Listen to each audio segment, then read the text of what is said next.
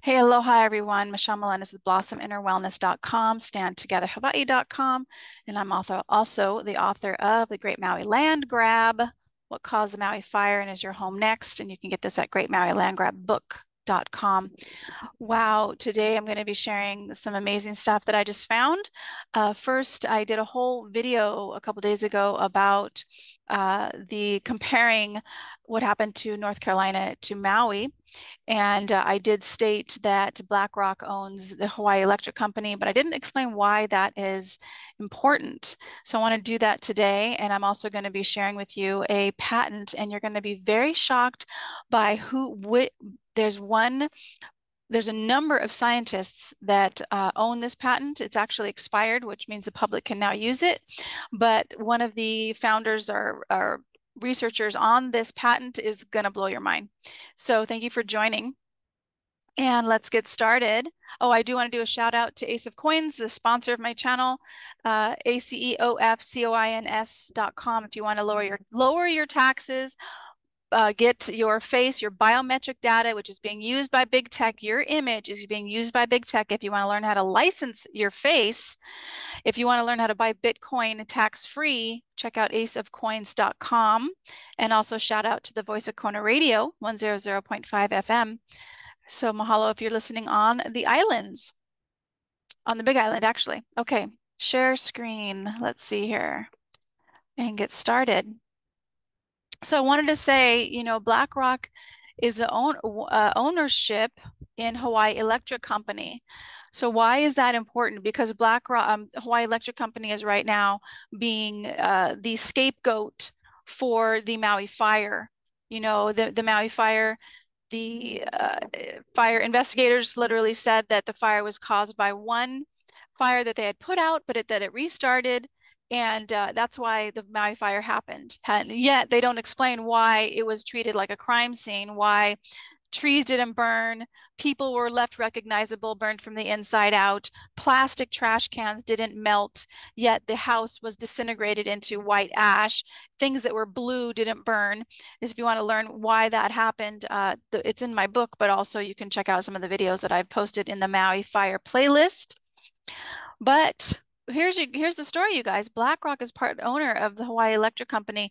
They're also the stockholders, the shareholders of renewable energy that they want to put on Maui. Maui was set to be the first smart island.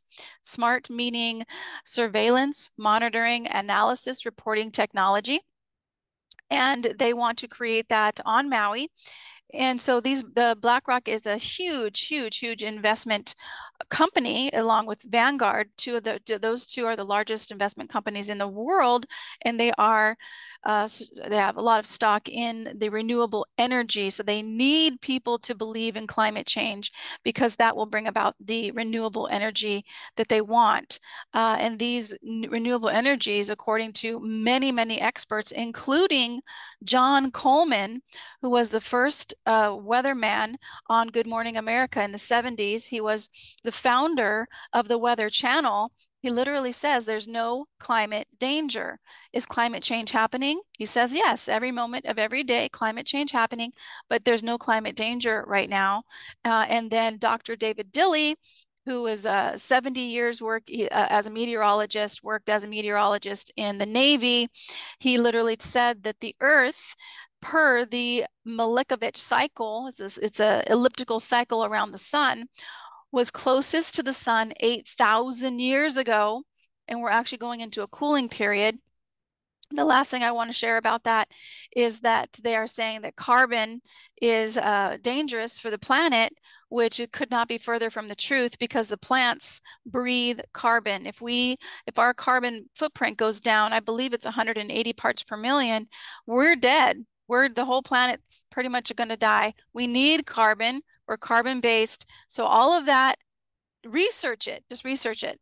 So I did want to say BlackRock is ownership in Hawaii Electric. Hawaii Electric is the scapegoat right now for the Maui fire because they're saying that the electricity was turned on when there's a video that literally shows, you can hear a police officer calling the Hawaii Electric Company asking them to turn off the power, and they said the power is already off.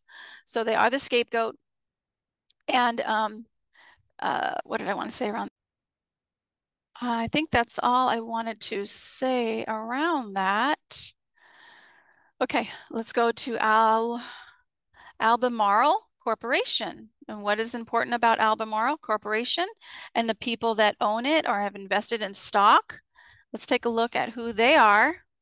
Let's see here. These are the members of the board. These are the shareholders. Oh, look who we have here. Blackrock. And they are also invested in Albemarle, which is a company that has requested permits to reopen the mine in Kings Mountain, North Carolina, that just was destroyed by the hurricane. They were having environmentalists and also residents that were pushing back and saying, we don't want this mine to reopen because of all the dangers that producing lithium mines produce. And they are now, that area is completely destroyed. So, but who is the owner of this? Our owner has stock in Albemarle is Blackrock. And people were saying, oh yes, Kamala's husband is owner in Albemarle. Actually, he has stock in Vanguard and Blackrock. And this is Kamala Harris is a multimillionaire index investor. And her husband is Emhoff's retirement accounts, on the other hand, are chock full of traded funds offered by Vanguard and Blackrock and Carl Schwab. They're not the only ones. I did the other video that shares who is involved with that. So all of these demons, in my opinion, satanic demons, are involved with all of these stocks. So this is what's going on. And I do want to share what President Lyndon Johnson said in the 1960s when he spoke at Southwest Texas State University, 1962. And here we go. Oh, I want to make sure my sound is on because otherwise I'll be sharing this and no sound is coming through. So let me share the sound. It lays the predicate and the foundation for the development of a weather satellite that will permit man to determine the world's cloud layer and ultimately to control the weather, and he who controls the weather will control the world. Yeah. So that's Lyndon Johnson in the 60s. Let me show you this here. I'm going to make sure that I'm on the right screen here. Yeah. Okay, good. And then I want to show you this, which is a weather modification company.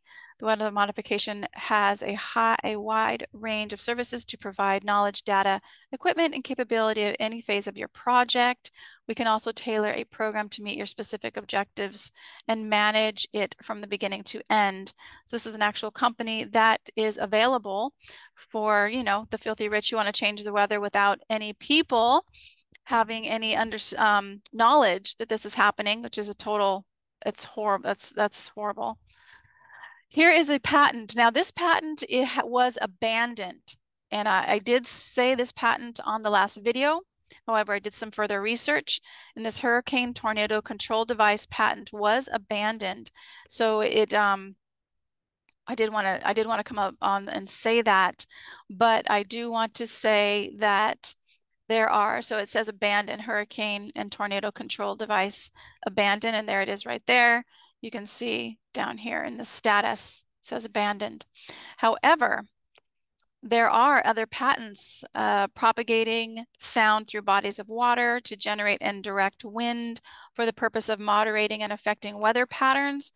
This one is active, and this is, it says, this invention claims a patent to process propagating sound waves through bodies of water, such as oceans, to produce indirect wind for the purpose of managing aerial weather systems.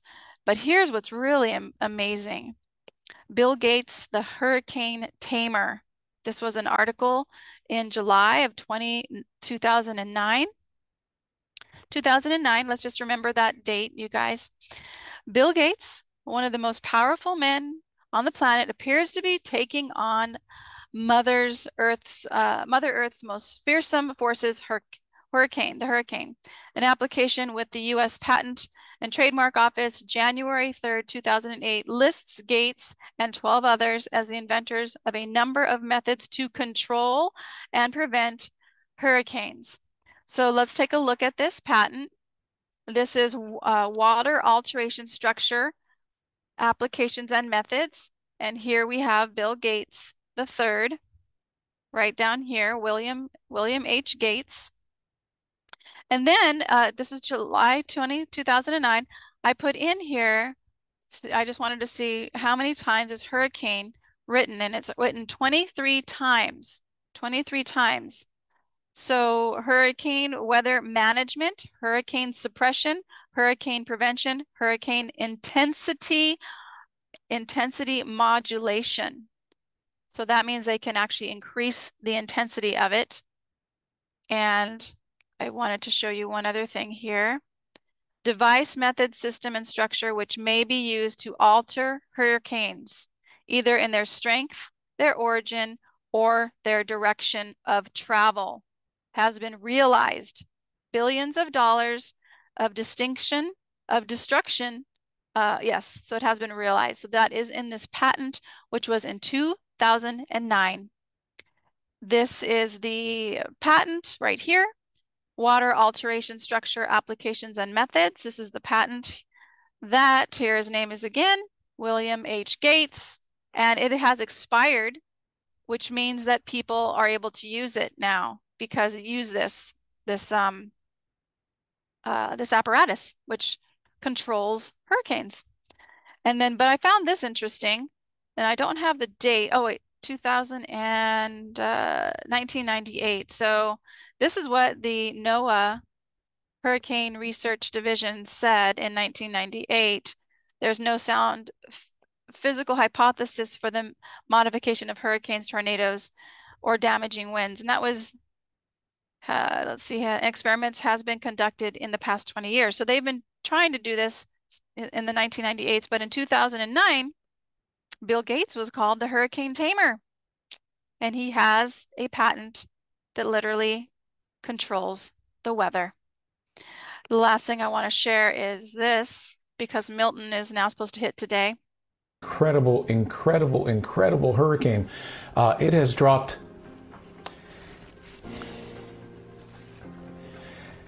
50 millibars in 10 hours. I apologize. This is just horrific. Now, you're not going to believe what I'm already seeing taking place near the state of Florida, just like we saw with Helene. Already, it's looking like a disco party is going.